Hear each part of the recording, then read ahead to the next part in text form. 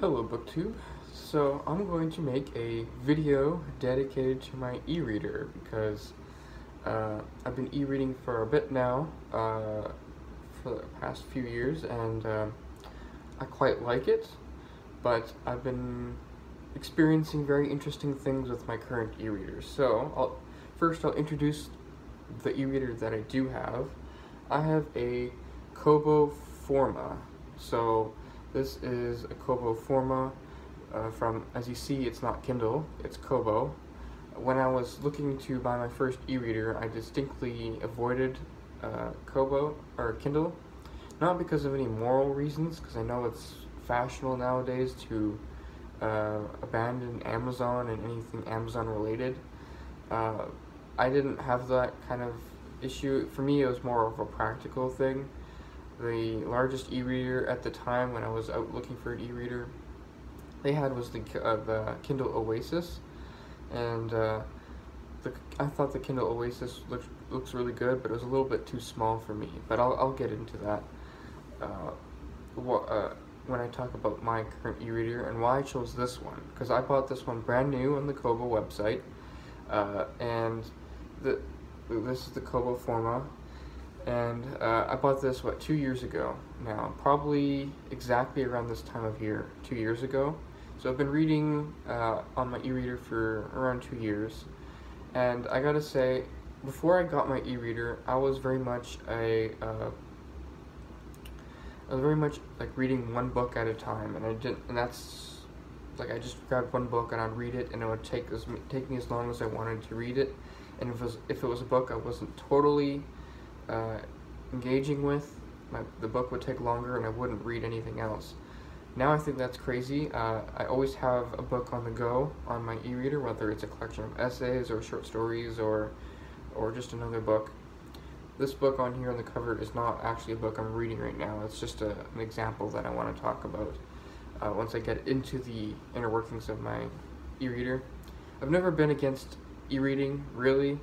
I mean, maybe for a bit at one point, but what really converted me was just public domain classics, because I'm a big reader into classics, and you have this Project Gutenberg website, which is full of free classics, and I thought it was insane, because I was going to used bookstores and buying these classic volumes for like $6, or $4, $5, $6, and if I just could cut out all those English classics that I could get for free on Project Gutenberg, it would save me a lot of money, and that's what it's done. So, like, I have the collected Dickens, I have the collected Trollope, I have the collected Melville, Hawthorne, all on here, and it's saved me a lot of money. Though I do have certain editions that I do want, and some English editions that you do need to have physical volumes for. Now most of my buying for used books is non-fiction stuff that you can't get for free on public domain, and certain editions that have scholarly works to them, so or works in translation, where the translation is not in the public domain. But anyways, so that's basically what I've my short little history on e-reading. Now, getting into the pros and cons of this particular e-reader. I know some people were making a deal about having tape specifically on my e-reader, and that's for one particular reason, is that when I first opened this from its package, there was a plastic covering on there with a little tab here where you pull it, and you just, like the factory tab, and you pull it off. Well, I've realized when I was pulling it off, I was like right up to here, when I realized, hey wait, this tab or this sticky covering would make a perfect screen covering, or whatever they call it, screen protector. And so I hastily put it back on, but there's a bunch of air bubbles there, and of course the tab always came off. So then when I was trying to read with my e-reader, this would always get caught on something, and there'd be hair and dust that would get underneath there, so it would stick down. And I ended up using painter's tape to stick it down, as you see, and now it's been like that ever since I bought it. So I've never actually touched the actual screen of my e-reader, because it's got this well-worn factory covering on it. And maybe that's changed my experience with e-reading. I don't know, like maybe the actual screen is a lot smoother, but I'm sure it's saved a lot of scratches on this thing. But anyways, this is the Kobo Forma, and you see it's got a wider screen, and it's got the page turn buttons, and it's kind of got the bezeled back on there. The power button is right over here, and then where you plug it in to charge it and sideload books is over here. And also another reason why I did chose the Kobo is because I can sideload EPUB files. At least when I bought this, Kindle couldn't do that. I believe Kindle has changed that now, where you can sideload EPUB files. On this one here, it's very easy. I just drag and drop on my laptop right into this e-reader, and so that's been extremely convenient.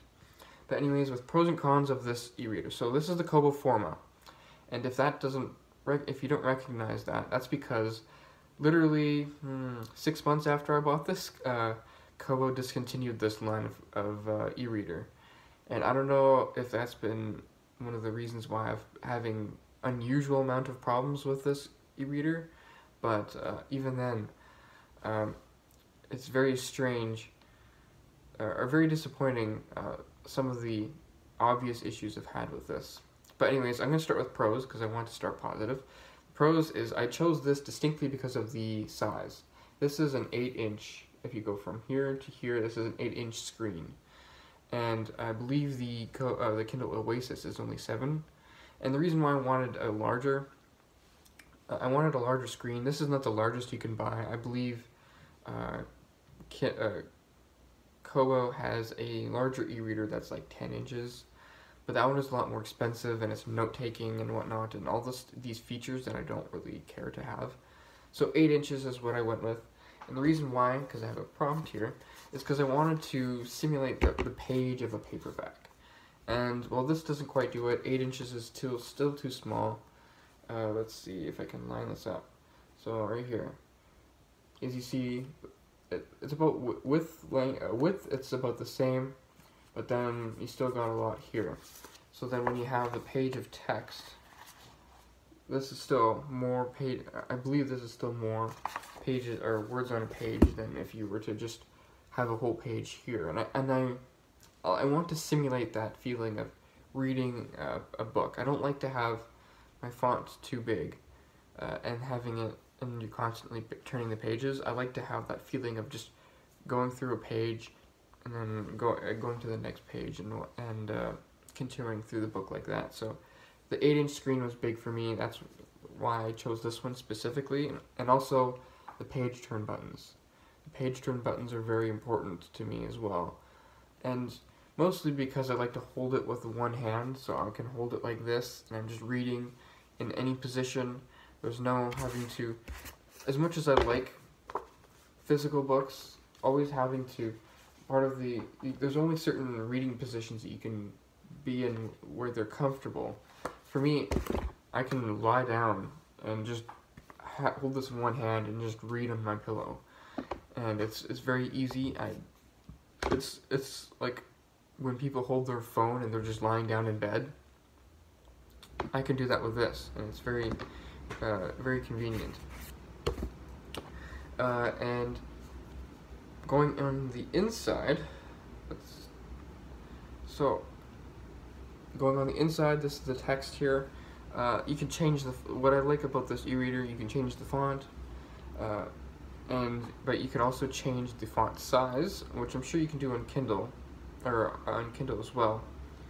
But you can also change let's go to the page here, right there.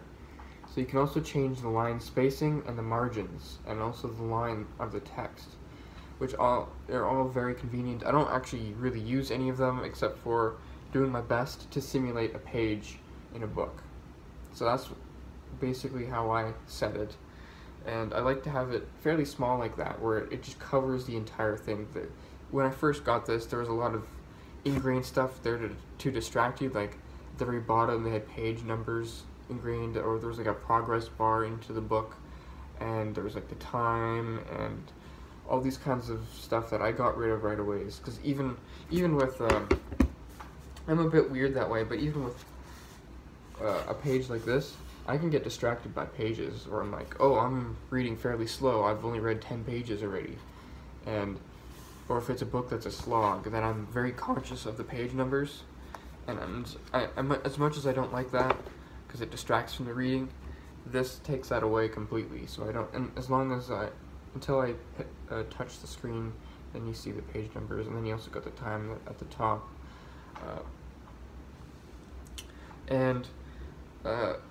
Also, with this particular edition, when I bought this one, there's two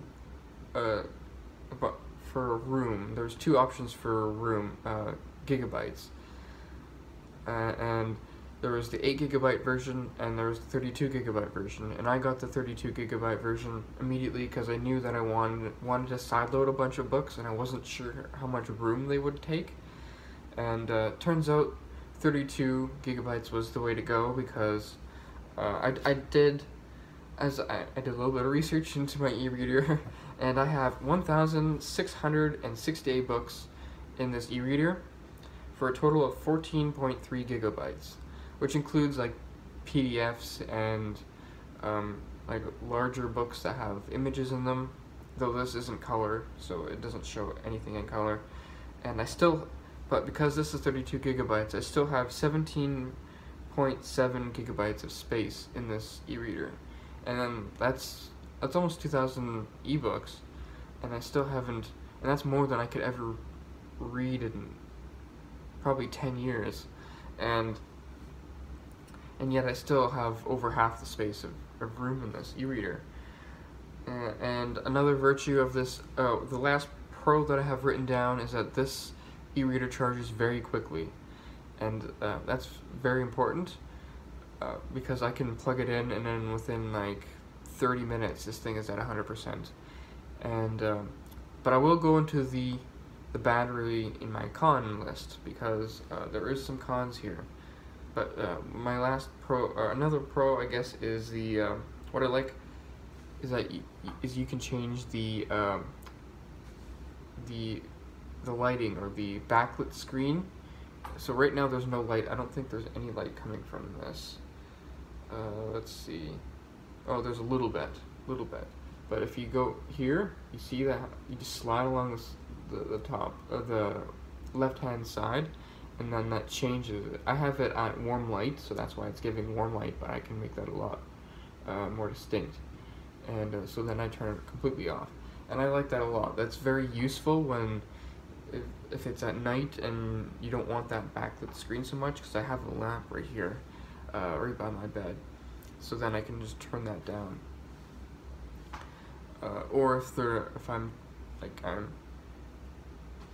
I don't want to move at all from my reading position, and yet it's winter, or it's becoming winter, so it's the light goes down a lot sooner, the sunset goes down a lot sooner, and then I don't want to move my position to turn on the light. I can just turn up my lighting here on the e-reader, and it's perfectly fine. But then we get to the cons, and I'm gonna start with the major con right away. Let's see. Yep. The major con just literally happened on screen. We have it live. Oh no, there we go. Well, I guess I'll talk about that major con now. This e-reader glitches a lot, and that really bothers me. So when I'm using this as my main read, right now this is not what I'm mainly reading. I'm mainly reading a physical book. I showed it in my my Tuesday Reads video. I'm reading Dostoevsky's Devils. So that I have that as a physical copy. But when I'm reading a book on here, if I'm reading this week in, week out, and I'm constantly putting it through a lot of use, this will glitch on me at least once or twice a week, or glitch or freeze, however you want to term it. And it's the most ridiculous things that set it off. It's not like I'm doing anything ridiculous or anything crazy to it. It would be like whether I'm trying to highlight something, or when I'm annotating something and I'm typing, and then it'll just freeze, or when I'm turning it on and off. will this work? Yeah, there we go. But right then, when I tried to turn it off before to give this cover, it wouldn't do anything. It just froze on me, and I couldn't touch the screen. And actually, when I was reading, I read in my Tuesday reads, I mentioned Kristen Myman's Zero at the Bone. I read that on here, and there was actually a point where I was highlighting something, because I highlighted a lot in that book, and then all of a sudden, for some reason, it glitched and highlighted the entire chapter. So the entire chapter was highlighted in that distinct gray highlight, which you get on black and white e-readers, and I couldn't undo the highlight. It wouldn't let me. Every time I tried to, when you have a highlighted section, you can press down on it, and then it'll give you options to delete it or add an annotation, and it would and that would show up, but it would freeze right away. And I think I reset this thing like 7 or 8 times during just trying to delete that one annotation, and it wouldn't let me. And I refused to read that rest of that chapter under this dumb highlighted gray monotone text. So I had to take my phone. I can't show you that my phone because I'm using it to record, but I had to take my phone on there and read the rest of that chapter on the Kobo app and highlight and annotate in there, because that syncs onto here, so all those annotations and whatnot stay. But I was still very annoyed at that, and I still can't get rid of that. It's still a glitch on that current that file in my e-reader, and I don't want to delete that e-reader or that EPUB or that file, because it has all my annotations on there. So there's really no way to get rid of that glitch. But also, just turning it off, turning it on, certain really obvious and really dumb glitches all the time on this thing. Then the next one is another big one for me, at least. It's the covers. So this is an a Kobo EPUB file, which I bought. I bought this book, this ebook, off of the Kobo site, and those come in special Kobo EPUB files, which are different from just regular side-loaded EPUB files. And I'll show you. So my Kobo does not show all the covers when I buy these ebooks off the Kobo store, and I'll show you what I mean.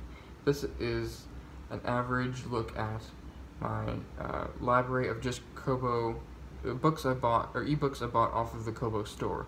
So this one, a few of these here have the covers loaded, but these ones here don't. They're just plain files, and if I click one, I still get the text and everything, and it still works as a normal file, but when I turn it off, this is what I get. I get the title, and then just this blurry, very non-distinct cover. And that's what I have to see, even though the actual file, what it should look like, let's see if it, yeah, here we go. This is inside the file itself. This is what the cover should look like. This is John Gardner's collections on writing. And then when I turn it off, then it just gives me that distinct, or very boring title page. I've gotten used to it now, but that used to really bother me, and it still does in some instances, where so much so that it even puts me off reading the book. Like, for example, I have a novel on here. What's it called? We the Drowned. It's a strange novel. I haven't actually read it yet, but I'm very interested in reading it. But the cover is so gorgeous that I want that cover there, but it doesn't load on here, and I've tried so many different ways to load it. Like, I've deleted the ebook, re-downloaded it in many different ways, and it still won't load. So it's basically, when I purchase ebooks from the Kobo site and I download them onto here, or it updates onto here, it's a roulette wheel on which covers will load and which ones won't. And as you see, the odds are going against it actually loading. Like, most of my latest ebooks don't actually load on here, as you see. And then there's just pages and pages of just blank. And I know that would be a huge turnoff for some people. For me, it's not enough to make me stop reading this or to complain too much.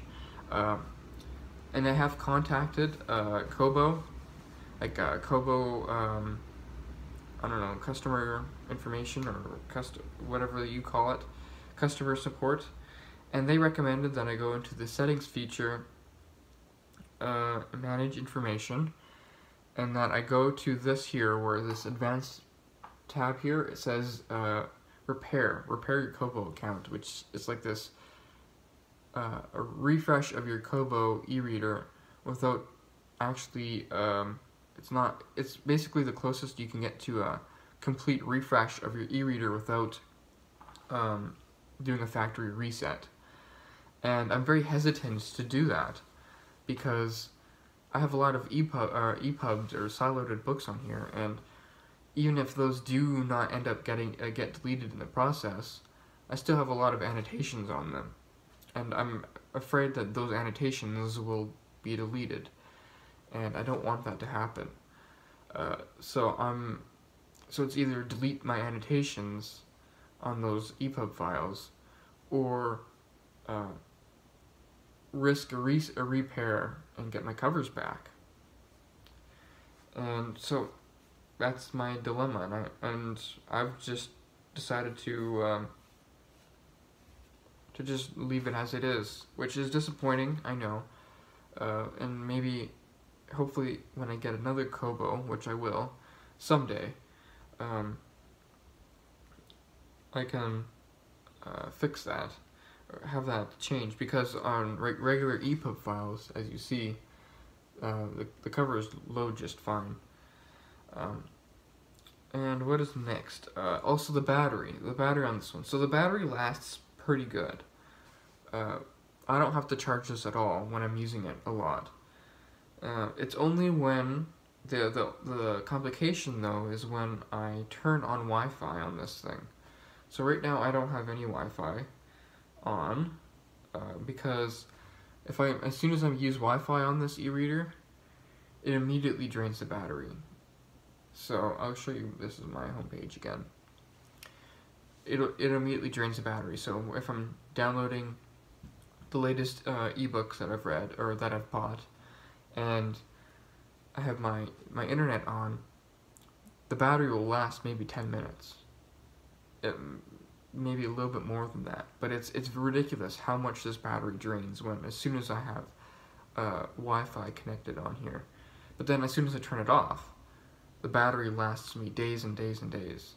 It's very strange. I don't hear people talking about that when I know when people have more advanced e-readers, they say that the battery will drain quicker than usual, and say like one of those signature handheld ones without the page turn buttons, like the Kindle Paperwhite or whatever, where the battery can last you forever, it seems like. But this one here, the battery is pretty good. Like I said though, it charges very quickly, so it's not like I have to charge this for 3 hours just for 10-15 minutes of power when this is connected to Wi-Fi. And usually when I'm syncing or downloading ebooks, I plug this in anyways. So that's another major con. And then another gripe I have, which I guess is more a reflection of me than anything to do with my e-reader, is that EPUB files, EPUB files don't actually, they don't change their page numbers. So here, I'll show you with a book that I showed for my, this is an EPUB file downloaded, not from the Kobo store. This is a sideloaded EPUB file. This is the Lagoon. This is the book on Aristotle and science, and as you see, this is the page numbers there. Those page numbers for these EPUB files are fixed in, while on regular Kobo files they actually change. So if I have a Kobo EPUB file, which I bought off of the Kobo store, and I change the font size to however big or small I want it, the page number changes accordingly. But with regular EPUB files like this one, no matter how much I make the font bigger or smaller, that number is always going to stay the same. So I could be clicking for 5 pages or 5 pages on here, and that number will maybe move 1 spot if I make the font very big. And I know that's a trite thing, but it's something that really does bother me, and it's why I've been migrating to, when I download classics, I move to Standard eBooks, which is a website I recommend anyone who's interested in public domain classics to go check out. Standard eBooks, they have an option to download not just an EPUB file, but the Kobo EPUB file, so that when I download that and sideload that into my e-reader, the e-reader recognizes it as a Kobo format EPUB, and that immediately solves the problem where I can change the font size, and that changes the number there. And also with annotations, with annotations on EPUB files, I guess this is a question for anyone else who knows better than I do. Do those annotations stay on that EPUB file, or if I were to I don't know, like, do those annotations delete if I, for example, move that EPUB file? Or if I know if you delete it, of course it's going to delete, but if I do anything to this e-reader, well, besides a factory reset, like, will that delete? I don't want those annotations to be deleted, because then I take a lot of annotations when I read, and I like to give my thoughts, and I like to type out certain ideas that I've had, things that occurred to me, and I want to keep those annotations, because those are, for me, a part of the reading experience, but also part of the rereading experience when I'm reading a book. But anyways, I think that's enough. That's all I have to say about my e-reader. So this is the Kobo Forma. This is my e-reader. This is what I've been living with for the past 2 years when it comes to e-reading technology. And this is the only thing I have. I don't have a Kindle, so I don't have any books on the Kindle store or anything.